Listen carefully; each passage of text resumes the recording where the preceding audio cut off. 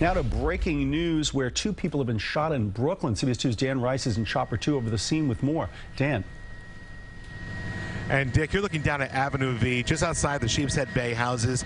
Less than an hour ago, two people, as you said, were shot here on Avenue V. One male, one female. They sustained serious injuries. What led to that shooting, not yet known, and no word yet if there is a person in custody or not. But as you look down here on Avenue V, you can see these three cars here. They are taped off by police tape.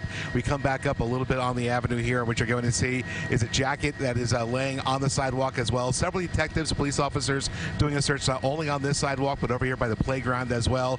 Again, crews still trying to get a handle on the situation down here to see exactly what happened. Again, two people shot, serious injuries here in Sheepshead Bay. Reporting live in Chopper 2, Dan Rice, CBS 2 News. All right, Dan, thanks very much.